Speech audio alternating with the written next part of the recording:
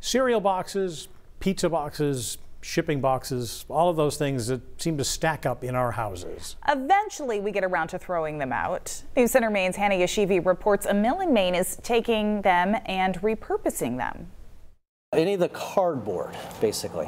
You know, we're probably doing about emptying these dumpsters about 15 times a week. Cardboard, dumpsters of it. Empty paper worker Gary Scott picks up cardboard dropped off by community members at the mill in Old Town. And this is the pile right here. This is all from the community.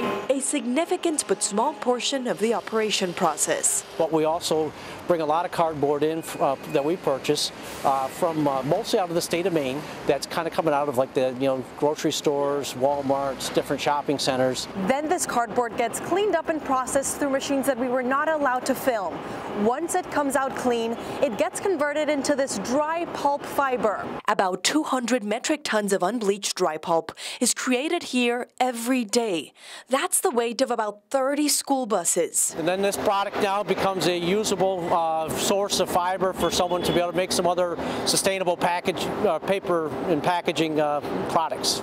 Not only is it cuts back on the landfill waste, it also creates good paying local jobs. This new process created 15 jobs. Gary got one of them.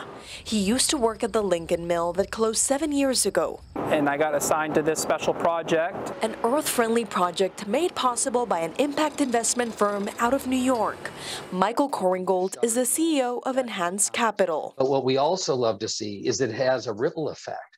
All the vendors that now are doing business with the mill, the truckers, the loggers, the rail workers. And helping us keep tons of waste out of landfills and turned into new product. In Old Town, Hannah Yashivi, News Center, Maine. Now, another feature of this patented machine that does all the work is that it requires very little water compared to traditional pulping operations.